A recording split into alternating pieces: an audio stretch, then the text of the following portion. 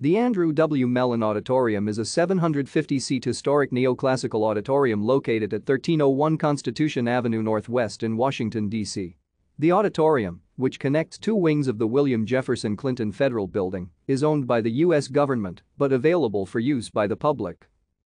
San Francisco-based American architect Arthur Brown Jr. designed the auditorium as well as the two buildings adjacent to it. The architectural style of the building is neoclassical, as are all the buildings in the Federal Triangle development. The portico of the auditorium provides the motif for the both buildings which are on either side of it. 6 Doric columns form the auditorium's portico. Over the portico is a pediment titled Columbia by Edgar Wolter.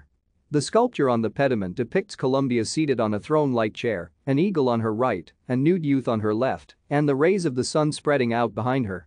Behind the portico, a second pediment sits over an archway which leads to the colonnade. Thank you for watching. Like and subscribe if you would like to view more of our videos. Have a nice day.